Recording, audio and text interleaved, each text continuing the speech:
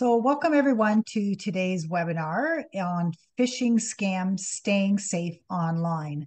We are pleased to host this webinar in collaboration with Connected Canadians and the Canadian Network for the Prevention of Elder Abuse. Before we begin, I would like to provide our land acknowledgement. We acknowledge that we gather on the traditional territory of a number of First Nations and acknowledge their stewardship of this land throughout the ages. We seek a new relationship with the original peoples of this land, one that is based in honor and deep respect.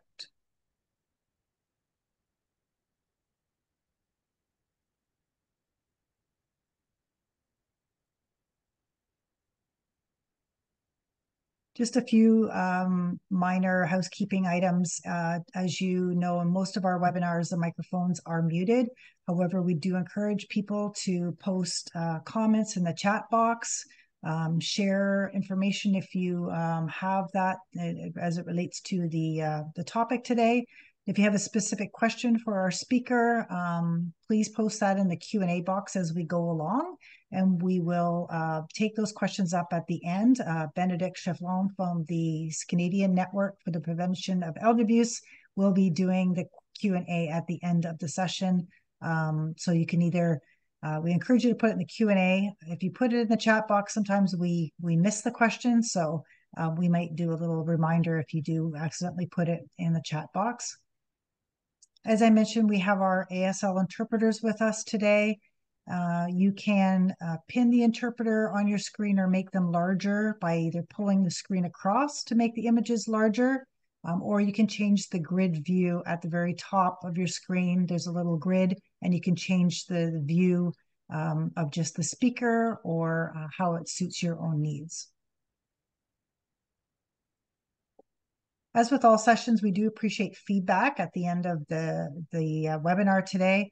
At the end, you'll see a pop-up that comes up after the screen if you take a couple minutes just to give your feedback. And then we will also be sending out an email with the link to the recording of the session, with also the link to the survey if you didn't have a chance to fill it out today. We will try our best to get the recording and any materials that are posted in the chat box of links up on our website probably by early next week. You'll be able to access those at either Elder Abuse Prevention Ontario's website or the Canadian Network website.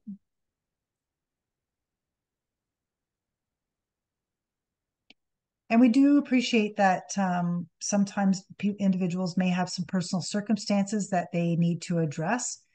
We would encourage you to reach out to our organizations privately, either by email or you can call us. Our contact information will be available at the end of the session. This is a public forum, so we do appreciate keeping your confidentiality in regards to those issues that you might want to have more discussion around. So we encourage you to keep questions more in a general sense, but if you are having some difficulty or challenges, please reach out to us. We'd be more than happy to assist you. And just a little bit about our organizations. So Elder Abuse Ontario, Prevention Ontario, our mission really is to make sure that seniors have a strong voice, are safe and respected in Ontario. We are responsible for implementing Ontario's strategy to combat elder abuse, and that is under the Ministry for Seniors and Accessibility.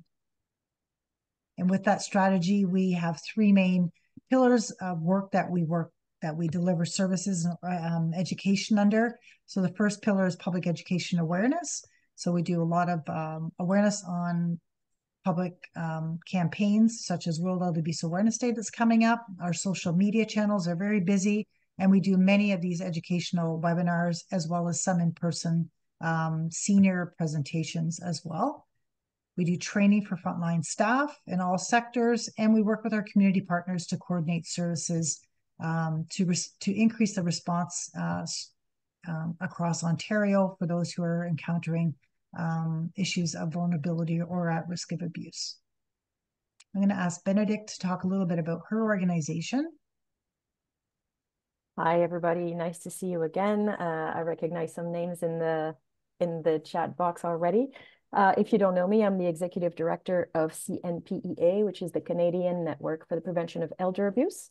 We are the only pan-Canadian network in the country that is focused on the prevention of elder abuse, neglect, and now we also add ageism to the list since it's such an important topic and it has such a strong connection with elder abuse prevention. So we work to improve awareness, to improve supports, and to improve capacity across the country so we can have a better coordinated approach to elder abuse and neglect. And we do this through knowledge mobilization, collaboration with organizations such as EAPO or Connected Canadians today, as well as policy reform and public education. I'm very happy to be here. As Rayanne mentioned earlier, I'll be monitoring the chat box and the Q&A box, and I'll be reading out a few of your questions at the end of the day. All right, Rayanne, back to you. Thank you. So Grace, gives us great pleasure to introduce our speaker today, Jesse Smith. He's the Accessibility and Dementia Lead, Technology Monitor Instructor at Connected Canadians. He has done a lot of work, if you can see from his bio, which was posted on the website as well as here. He's done a lot of work around education. So he's an educator in the hospitality profession for over 20 years. Of client-facing experiences. He holds a master's in religious studies and theology and is currently completing a PhD in theology. He is currently joining us today from New Brunswick. So he can maybe speak a little bit more further in his role with Connected Canadians and the diversity of education that he is providing. So I am going to turn the presentation over to Jesse now. Thank you very much, and good afternoon, everyone. I am, in fact, Jesse, and just so that you're aware of who we, Connected Canadians, are as an organization, we're a national charity that provides technology training and support to older Canadians. And we do this through a variety of ways, including one-on-one sessions with volunteer mentors, through workshops similar to the one you're experiencing now, and even sometimes partnerships with groups like community centers or retirement communities, sometimes where we actually will provide devices to them to help people get the most out of technology. Because oftentimes different devices or different programs don't come with manuals. And so knowing what you can do, what the possibilities are really, it's up to you to figure that out or for us to help you. So today I'm going to be talking about phishing scams. And this is something that often makes people hesitant to do things online. There's a tendency to think that there's a world out there that's a little frightening. And I believe that you want to be able to develop competence as well as confidence. So by the end of the session today, I hope that you understand what a phishing scam is, and that you also are able to avoid them. And knowing you have the power to avoid them just should give you more confidence in your daily online or technological interactions. So as we go through this, I will be sharing a slideshow with you. And at the end, we will have a chance to discuss, and I'll be answering the questions that you have as we go forward. So when it comes to avoiding scam emails and messages, the best way you can do that is by taking your time to ask yourself some questions before you act. And that sounds easier than it is, because one of the most common things to phishing scams like this is that they create a sense of urgency in you. So you want to make the quick decision. But we're going to sort of understand how to not do that. So the question, first of all, is what is phishing really? And then we'll look at how to recognize it, how you can report it, and then some tips and tricks to protect yourself in the future. So phishing itself, and that's with a PH, phishing, in case any of you are not able to see the slides right now, this is a portmanteau of phony and phishing. And the phony part is that there's some sort of impersonating going on. And the phishing is for you. You are the catch, if you will. And the goal of phishing is to steal either your identity or money by extracting private information from you online. Now, personal information can mean a lot of things. Some of the more obvious ones could be your email address, banking login information, perhaps social media account logins and passwords, or financial things more explicitly, like your credit card and CVV, your driver's license number, your social insurance number, and sometimes even questions that might seem a bit innocuous, like, oh, your mother's maiden name, or the name of the high school you went to, or the name of your first pet. Because often those kinds of questions are used as sort of password challenges or personal information challenges to, let's say, you lose your password and you want to prove who you are. Questions like that also fall under this rubric of personal information. So getting any of those things out of you is the goal of a phishing attack. And I lump phishing in with a lot of different scams. And one of the things, or one of the places you will encounter these messages the most is in your email inbox. But they're not always there or not only there. And they're different from other kinds of junk mail. So just as a note, the newsletter that you get from Best Buy because you signed up for a coupon once that gets you 3 or 4 emails every day, that might be junk mail, but it's not malicious. And so some of the things that end up in your spam filter or junk email account are actually malicious. They count as phishing attacks. So there's sort of 2 different categories that can get lumped in. And I just want to note that because some things you might receive as junk are harmless and others are less so. Now, the way phishing works is by first sending you a legitimate sounding email or text message. And it's intended in that legitimate seeming email to instill some fear or sympathy, perhaps that fake sense of urgency I was mentioning, and then often demands or requests to click a link or download a program to help resolve the issue. Spoiler alert, it's not really an issue. But the idea is that they want to get you to click or interact with a thing. Because once that happens, once the link is clicked or a program is downloaded, very often your computer or maybe a website in particular could be compromised. And here's an example of what that would look like when you receive a text message that's a scam alert. So it says, Netflix alert, your monthly payment failed, resulting in the suspension. Note the suspension in all caps of your account on March 16th. To avoid suspension and additional charges, please confirm and update your card details here. So this is pushing the buttons of A, financial concern, that something could be wrong with your card, and B, the idea that your account will be canceled, so you'll lose access to something if you don't actually click on this. But dig a little bit deeper and you start to realize, once you take a breath, that things might be a little bit off. And that's because some of the things that you can look for in this email involve things like, well, let's look at that again. You can see some of the capitalization is off. It's sporadic. Some words are all caps, some are not.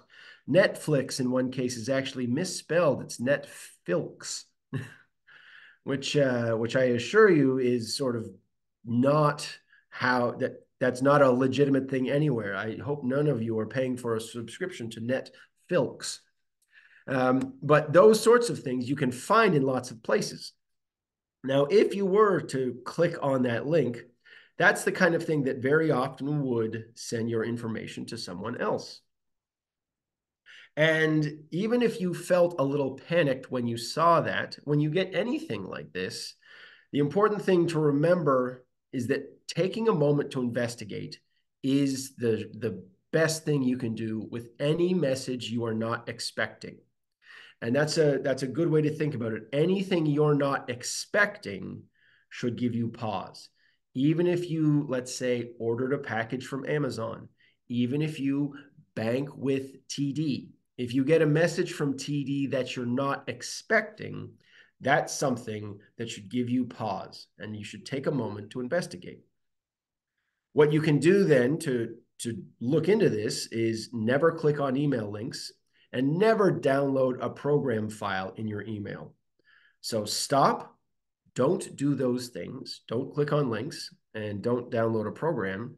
And then once you've stopped and realized what you shouldn't do, here's some of the things that you can do. What I have here is an example of an email that was sent that is in fact a phishing attempt. And there are some things about this that look natural and could perhaps fool someone into thinking that this was a legitimate email. It looks like a subscription confirmation coming from Apple for an application that costs, well, it's a little confusing. It looks like you're paying $11.13, but oh, it's a subscription and it will renew every month. And the price once it renews is $38.23.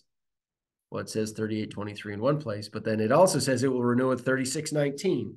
One way or the other, this email could make you think that you have signed up for something.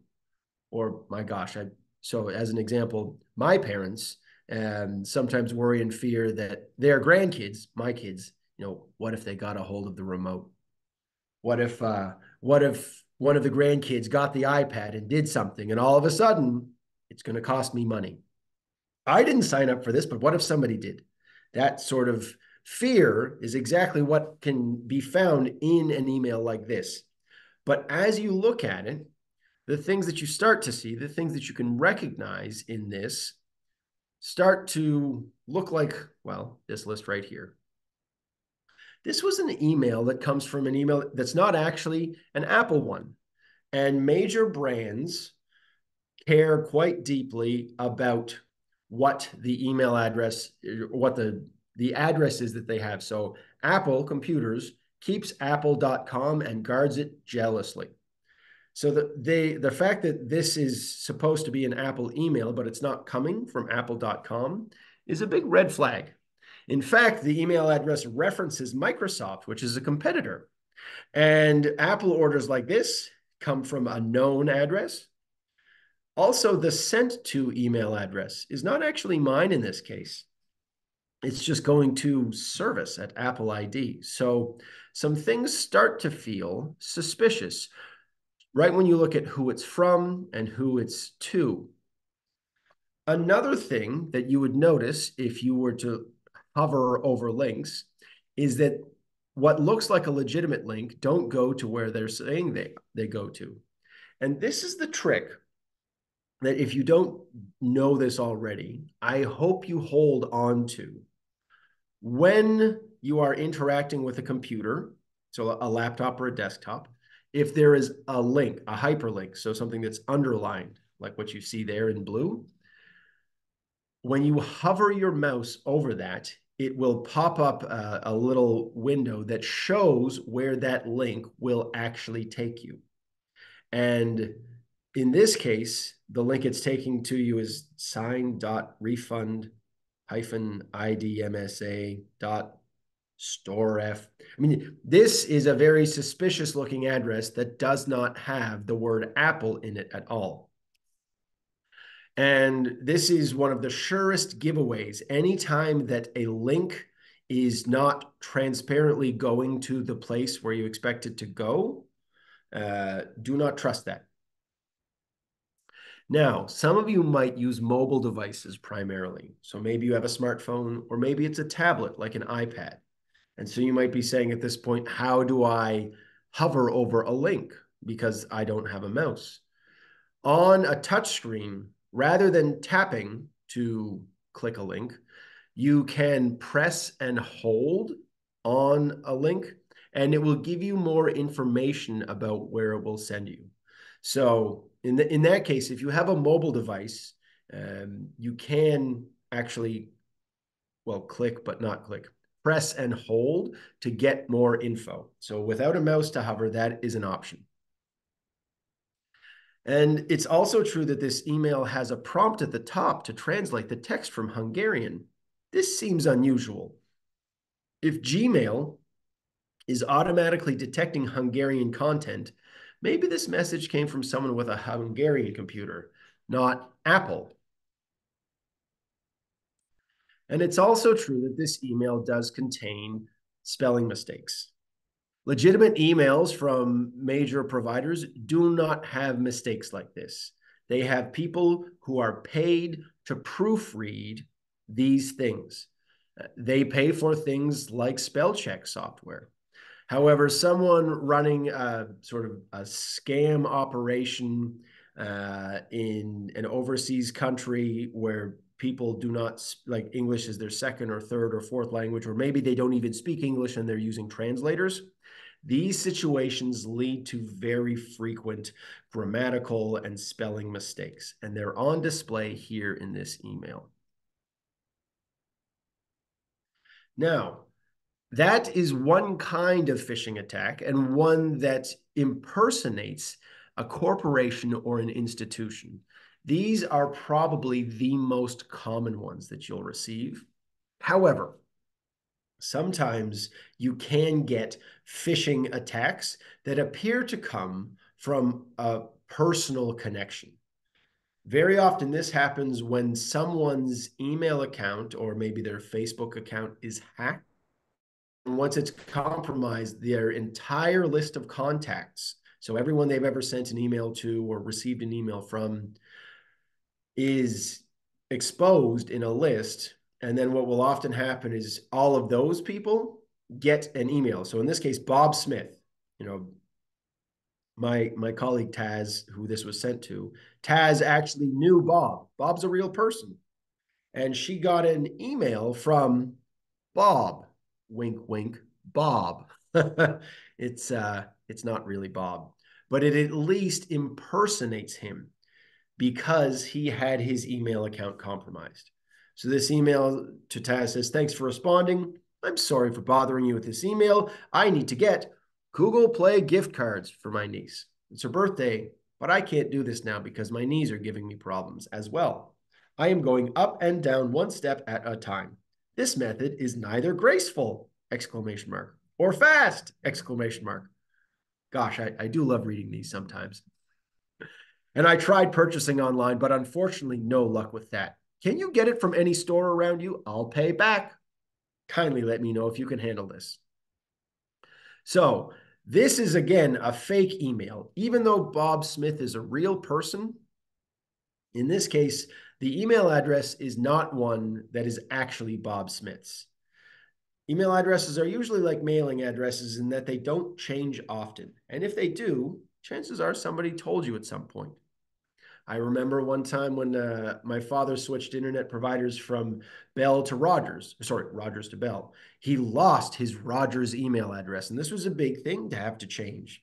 And he had to let everyone know. So for Bob to change his email address usually would require some communication about this. It's also true that this email sounds very generic. So it says my niece, but it doesn't name the niece. For all, if you know Bob personally, maybe Bob doesn't even have a niece. And again, the grammar is incorrect. This method is neither fast, exclamation mark, or graceful, exclamation mark. These things affect the flow, and on closer reading should make you question things. Now, that's not to say that there aren't some cases where maybe incorrect grammar might not be enough. Maybe you have a friend who is living with a diagnosis of dementia. Maybe you have a friend who's sending an email in English, and English is their third language. So you can't just figure something out based on tone alone. You need to get a whole picture of the email. So there's not just grammar, but also the generic sounding. And Here's a good rule that I have for everyone. Family and friends don't trade Bitcoin or gift cards. Okay? And so if you have family and you have friends, don't trade Bitcoin or gift cards. It's kind of like I remember as like being a child, every year for my birthday, people that didn't live near me, like one set of my grandparents, and I had an aunt and an uncle, I would get a check with my birthday card. And it was always a check. It was never cash, because one of those basic rules is you don't send cash in the mail. So that's a piece of inherited common wisdom that we all understand. Well, let me also say that you don't trade Bitcoin or gift cards in between family members just willy-nilly. Certainly not by email. Like if you want to phone someone up, if you want to go to Shoppers Drug Mart and go to that little wall with all the funny gift cards and then mail someone a gift card, sure. But just online interactions where you say via email to send me a gift card, this is bad the way sending cash in the mail is bad. It invites unnecessary risk. So just financial favors are more appropriate for a phone conversation and not an email. Now, if you get an email like this from an account that you know is not really Bob, the first thing to do is actually report this as phishing to your email provider. Well, to be fair, if you have Bob's number, the first thing you should do is call him. If there's anything that looks like a personal breach from someone you know and care about, reach out to them, let them know what's happening, and then report the scam as phishing. This allows them to improve their phishing filters and cut off any sort of unwanted attention or attack before it can get out of hand. And you can also block the senders that send these things to you. You see here the way that you can go through those steps in Gmail. So in the basic Gmail window, at the top right-hand corner, there is a 3-dot menu, sometimes called a hamburger menu because of the 3 layers. And in there, you can see there's options to block a person or to report spam or report phishing. In this case, you'd want to report phishing and then block that email address. If you are using Microsoft Outlook, there's ways that you can do this as well. So on the top of the screen, you can report and report it as phishing or as junk.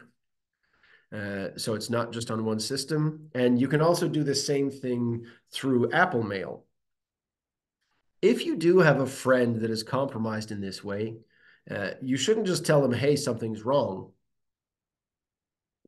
Now that you are all going to be the pros after this workshop, you should actually tell your friend to change their passwords and to warn other friends in their circle about the potential scam. So you want to make sure that this is one of those things. Scams like this hate daylight. So the more open and honest you can be, the more you can communicate that something bad has happened, the quicker you can sort of flush out the negativity of that. Now, what are some of the things that you can do to actually prevent this? First of all, just ignore communications from unknown contacts. If somebody reaches out to you for the first time and it seems suspicious, it probably is. Now, if it is legitimate, they'll probably try to reach out to you again, maybe through a different means. But if it looks and smells a little strange, then it probably is. As we were saying already, watch out for this idea of urgency or immediate action that's required. In fact, you almost want to build a reverse urgency detector in. So whenever you feel something urgent, that should almost be a sign that something is wrong, rather than that this is something you should immediately respond to. You want to plan for, or by default, not engage. And that kind of non-engagement actually includes just ignoring things. When it comes to receiving spam messages, one of the things that you might want to do is unsubscribe from that. However, in order to unsubscribe from something, you have to click a link. And like we said earlier, clicking links themselves is it's not something you should do. So the only messages that you should actually unsubscribe from is something that you yourself remember subscribing to. And I give the example because I have done it, of subscribing to a newsletter from an online store in order to get the 10 or 15% discount when I sign up for the newsletter. I get that discount and then I know I will get a newsletter. Then I feel comfortable unsubscribing from that.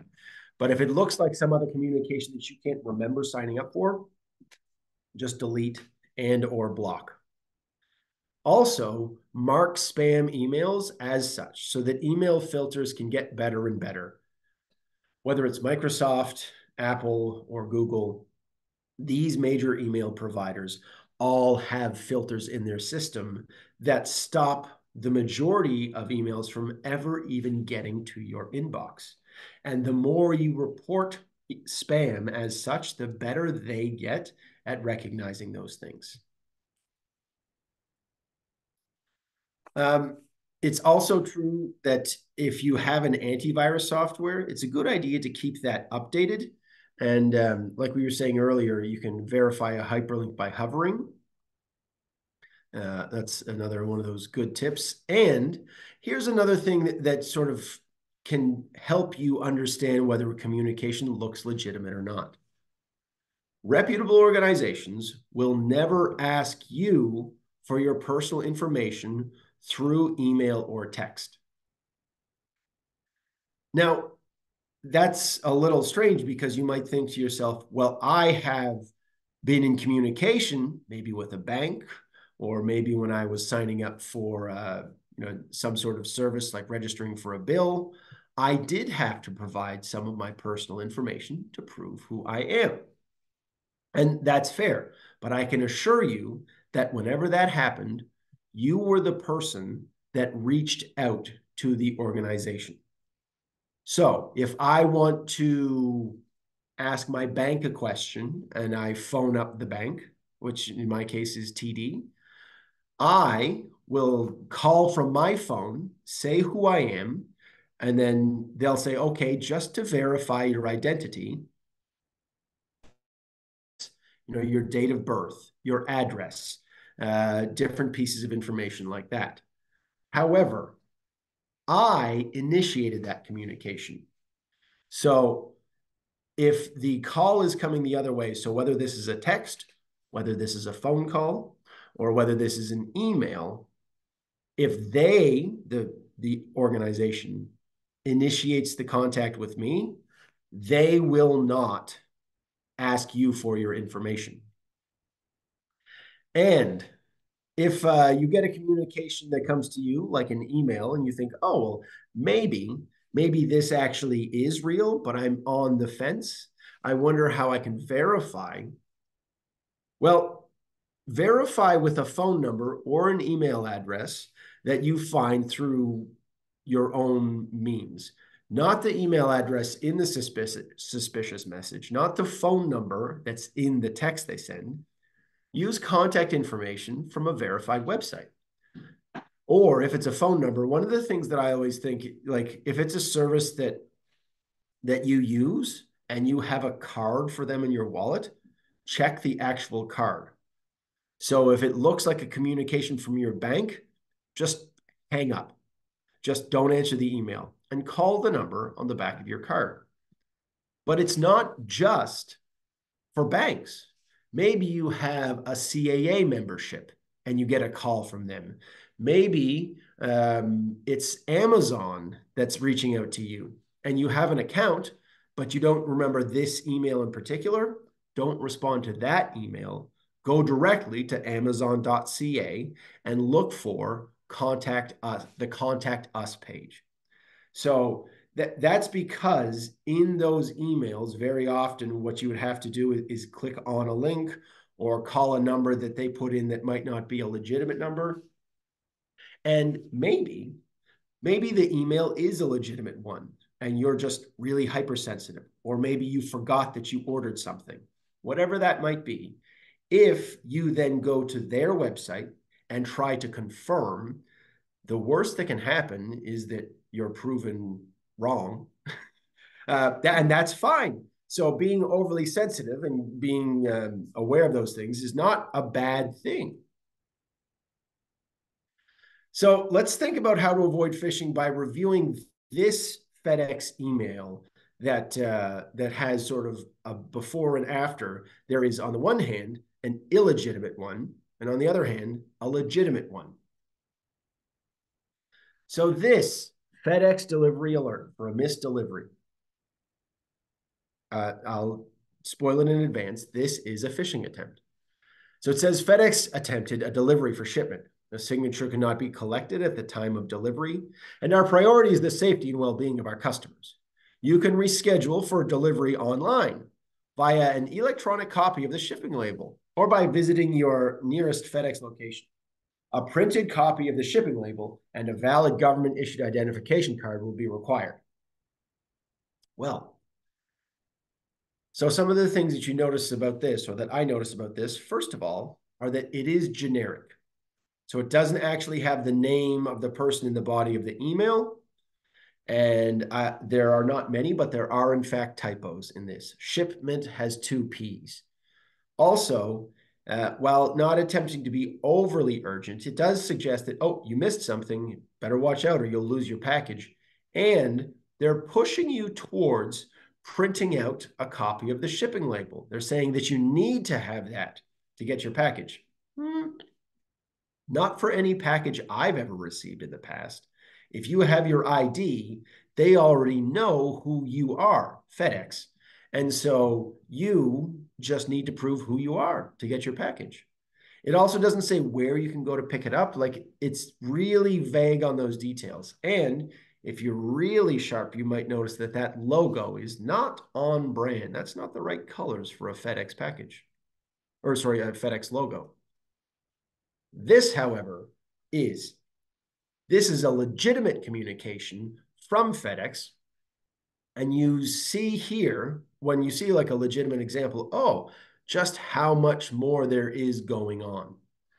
So this has not only a statement about that there is a shipment, it has things like estimated delivery date. It has in the body of the email the name. So it has Tasneem Daman as the recipient, and it has a proper FedEx logo. This is a very, let's say, elaborate, personalized email.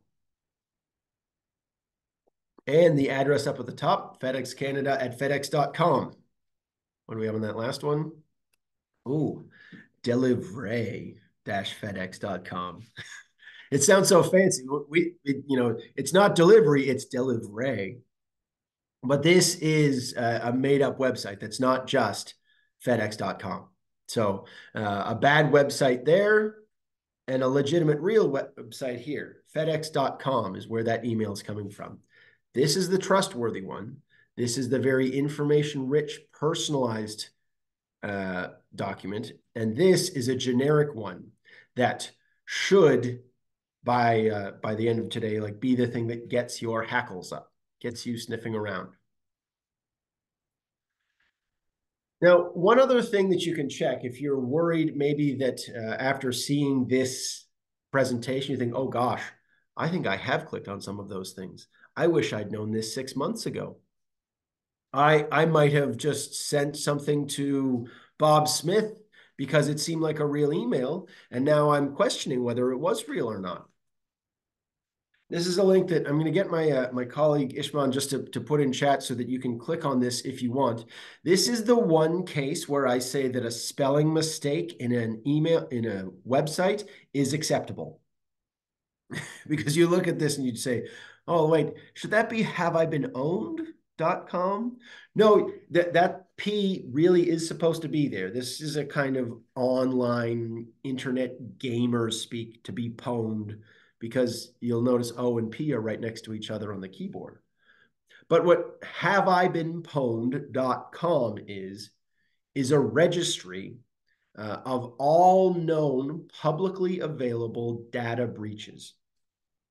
And I think many people would be surprised to see just how many of their accounts are in these, because this website has a record of, I think it's something like 9 billion different accounts. I mean, it is a truly staggering number of different security breaches. So sometimes you might have one website where there were 100 million accounts on it. And if your email address is associated with any of these breaches, it very well could be that some of your personal credentials have been compromised.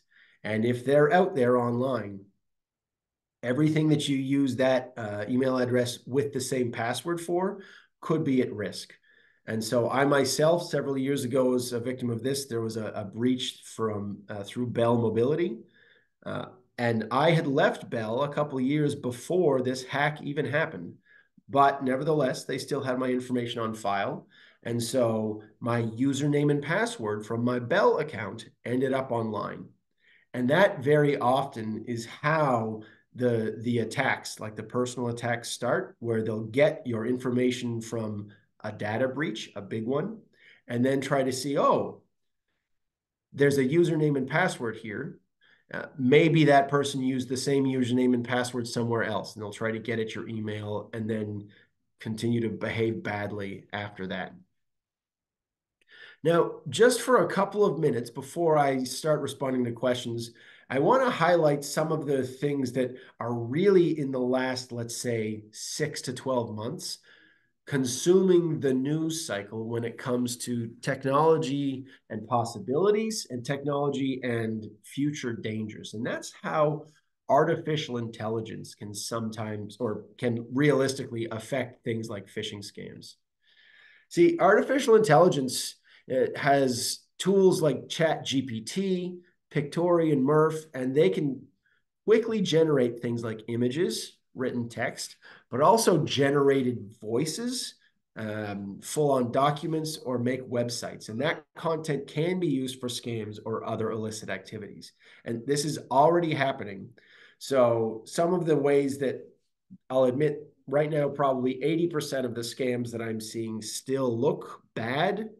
You know, they've got the typos, the poor formatting, the bad graphics, but they're only getting smarter. So it's tricky for us to also think we need to get smarter too. When it comes to writing things, malicious actors can use AI to generate realistic emails. And that could help scammers who have trouble with English or French. So for example, just look at this professional seeming email that was drafted from a simple text prompt. So if you put into an AI chat bot, write a very short email to someone named Bill, in which you're trying to convince them to send you their email credentials.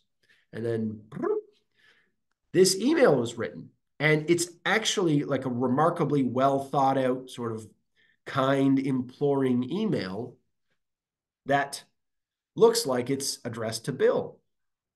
Now, it still is just generic in many ways, but it doesn't have the typos, the bad grammar, and it's the sort of thing that is more and more worrying for people that do security research. And admittedly, if you just rely on the bad spelling to recognize whether an email is real or not, this would certainly trick you because it's very well written. I mean, I'd give that guy an office job. Probably wouldn't work out very well for me, though. And in the same way that it can make text better, it can also make graphics better. So what you see here is an example of images that can just be created. So look, the prompt was just high quality corporate logo suitable for a bank or utility company without text. And so these little pictures here actually look like legitimate organizational, you could pay a graphic designer to make those logos. It looks legitimate. If it's a picture of a building, so somebody just put in the type or the text prompt, modern architectural building with aluminum curtain, walking indoors, photorealistic. Boom. That could look like it's a real corporate headquarters of somebody you need to talk to, except the image is a fake one generated by AI. It can be, at times, images generated of people as well. So if you have photos available online that aren't protected, it's very easy for someone to take them as training samples for making new AI pictures like this. So Joe Biden, but really strong and on a beach wearing sunglasses, having fun. And, you know, maybe that kind of muscle is what Joe Biden really has under his shirt, but I doubt it. And well, I doubt those are, you know, I know these pictures are not the real ones because these again are just AI created images. It's amazing that this can look so photorealistic like that based on just a simple text prompt. And finally, just to note that sometimes these things can affect voices as well. So AI-driven voice generators have actually made phone scams harder to identify because with enough samples taken from a voice recording or the voice track, the audio track of a video, it is possible for a scammer to use a real person's voice to read out text. So this is something that currently has only progressed to sort of one-way messages. There are no conversations that can happen. So if you were to ever get an unusual voicemail, like imagine getting a voicemail that sounded just like it was from your son or daughter that said, "Hey mom, I locked myself out of my email account and I need $250 for rent like right now. Can you send it to my new account at this address?" If you were to get a voicemail that just had that, you might be inclined to send. But now this is the sort of thing, this is the world we're living in, where if you were to get that message, you would need to phone back and speak to the person and ask them questions that only they would know. Because things like that, as soon as they're asking for a different email address, very suspicious. So again, just to wrap this up, you want to verify everything in terms of being suspicious of any unexpected, uncharacteristic, or unrealistic inbound communication. And that's true whether it's of old school scams or newer ones.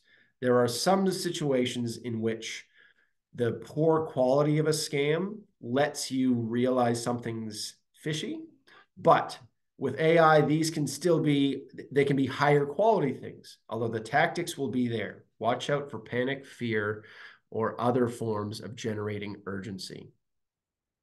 So that concludes the discussion that I want to have about what you can look for. And just now, I'm going to go to the questions that we have. Benedict, I know you've been watching these. Any particular ones that jump out at you requiring Yeah, answering? we do have quite a few great questions. I mean, there were two regarding Facebook because people, I think you mentioned a lot of emails coming directly to them or text messages, and they're asking, can this come via Facebook Messenger or can you get scammed on Facebook? People are a little bit worried about these social media tools. Absolutely. You can get scammed through Facebook Messenger, and it happens in a lot of the same ways that email can. So communication often will impersonate a loved one or a friend. I suspect many of you have faced this where someone you know reaches out, but the communication is out of character, and maybe they're asking for money or whatever it is, and then you learn after the fact that that someone's account has been hacked. So breaching someone's Facebook profile to then contact all of their contacts and try to scam you is an extremely common tactic. And one of the reasons why it is seen as more effective is because you have those pictures of your friends. You have the memories that often are real, or now with AI could be manufactured to look real. So although I've been saying email and text and other things, Facebook is very much a vector for these same kinds of scams. Great. We also have two questions regarding websites. So one person, Win, is asking, do scammers also use websites that are prefixed with HTTPS dot slash slash? And Yes. then, yes. Okay, I'll let you start with that. So that HTTPS represents, so it's a hypertext transfer protocol is what it stands for, but it's a secured one. So there's a certain level of encryption that happens on an HTTPS website. However, a scammer can still build an illegitimate HTTPS website. The concern with HTTP websites is that the traffic in between you and that site is less secure because it doesn't have the security, like that S part. And so the encryption doesn't make it more or less trustworthy for the content of the website. It just makes the communication in between you and the site more secure. So you could be eavesdropped on more easily if there's no S. Does that And make sense? it does. It really does. Okay. And then we had a question from Yasmin kind of around the same topic about what about downloading something from a site that you think is legit? And like, I guess, how do you know if that site is legit at this point? Um, so one of the first things about that is like, if you think it's legit, do it. And I give the example of, let's say it's recipe cards like PDFs, or let's say you like to cross stitch, or you use a Cricut scrapbooking tool, and there are like downloadable things you want for that. If you're going to the website yourself, that's the first sign that it's trustworthy. If you're being asked to download something, that's much more concerning. Yeah, I get my hackles up, I guess, in those cases. But you can still download things. And once you download things, in most cases, there are ways in which your computer can scan those particular items. So, for example, on a Windows computer, their antivirus program is called Defender. And so you would then use Windows Defender to scan any downloaded files before you open them. Great. And someone is asking, is it okay if I send over a Google website checker? It's a simple way to check if a website is safe. So I Oh, guess, that was me. oh, Oh, Yeah. yeah. I was just hi. yeah. Sorry. I didn't think I you was could. wondering if what you meant by is it okay to send? Yeah. Sorry. Yeah. I just wanted to add to what Jesse was saying. Because there's it's like not exactly foolproof, but I can send over the link. It's just you can just insert like the URL, and it kind of tells you if it's at danger, if there's any viruses, stuff like that. I want to clear that with you guys first. I see. Yeah, absolutely. Please do share the tool. Sorry, I did not see, did not look at who was sending the message. One question that came through was about VPN, using a VPN or encryption for added protection. What's your opinion on that? Um, I, well, this is tricky. I think VPNs are great, although I'll admit I don't have one myself right now. I've used them in the past. So VPN stands for Virtual Private Network, and this is a system that, in simplest terms, takes your online presence and bounces it through a whole bunch of different points around the world to confuse whoever you're dealing with on the other end of a digital interaction. It confuses them as to where you are and masks some of your other personal information as well. So, especially for websites that might track you in ways like for targeted ads, this it really affects their ability to track you. So VPNs usually have more to do with digital privacy than digital safety, but also those two can be connected in lots of ways. So there are different kinds of encryption. It's tricky. Um, all of the things that go into that. And I admit when I have used a VPN in the past, it is because it has been for privacy concerns rather than security ones, although there are certainly security benefits to it. So that's a choice that everyone can make for themselves, because there are sometimes also some hiccups caused by using VPN. Usually, anytime that you increase security, you usually decrease convenience in some way or usability.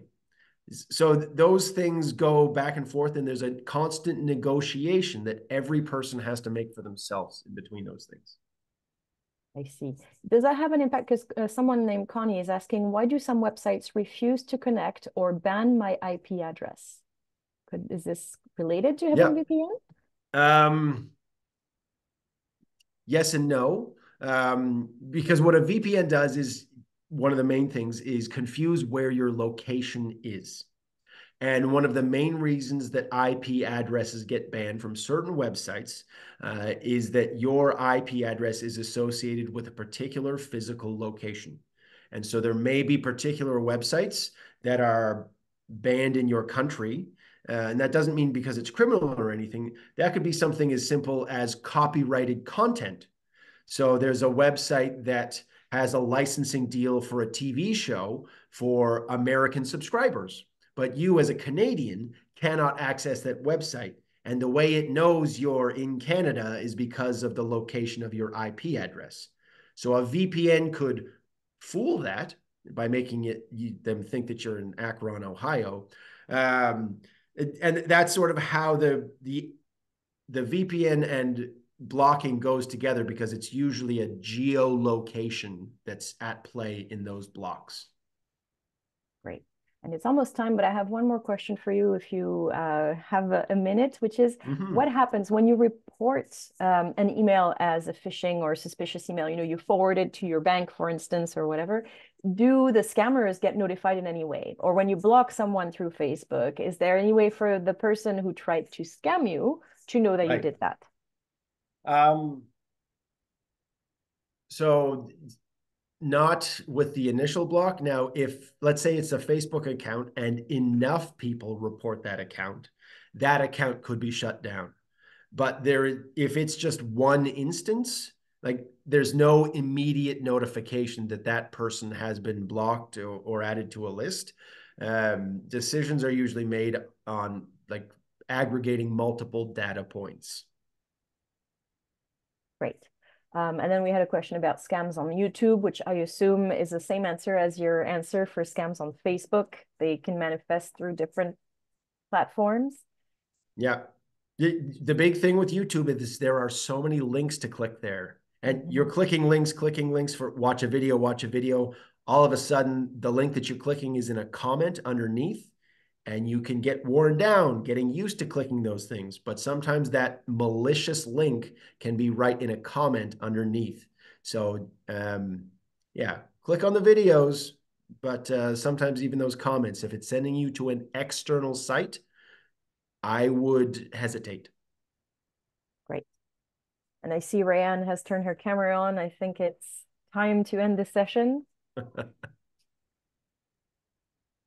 Thank you for that great presentation. It was very informative. I know I learned, we always learn, I think, tips as we go through these presentations all the time, even as many times as we do them. Oh, sorry. I'm just going to have to skip through your slides. And also, you know, this is Fraud Prevention Month as well. So the timing of this is really, really great as well. I'm not sure why that's not going. I'm sorry, I'm gonna have to slip through these really quickly. We can see it now. So okay. Oh, so we did. So thank you again for that presentation, and also for all the great questions that everybody posed today. There's always so much to learn, especially with all the new technology, and AI that you were giving examples of is a little bit scary, and trying to keep track of that is for everybody is a learning curve, I think, right now. But in keeping in that theme and our connection with and partnering with Connected Canadians, we are doing another webinar on April 4th on increasing digital and financial literacy. So if you have other ideas or questions that you want to bring forward for that presentation, you may want to write them down after this and sign up for the next webinar that we are hosting with the Connected Canadians. And I believe Jesse will also be providing that presentation as well. So thank you again for taking the time to join us again for our sessions. Just lastly, we do appreciate everyone's feedback. After the session ends, we would encourage you to just fill out that survey. That would be great. And if you want to connect with Benedict or myself, our contact information is here. You can also find us on social media channels, on our websites, and here's our emails as well. And we are gearing up for World LDBs Awareness Day on which is on June 15th, which is the weekend, but we are in the midst of planning a national forum. So please stay tuned for further details. There's lots of information coming out soon. And we have many other webinars planned for April as well. So thank you all. And thank you for Jesse again, and to our ASL interpreters for joining us, and especially for those who have joined us today and taken time out of their schedules to learn a little bit more about preventing phishing scams. So have a great day, everyone. Thank you. Bye, everyone.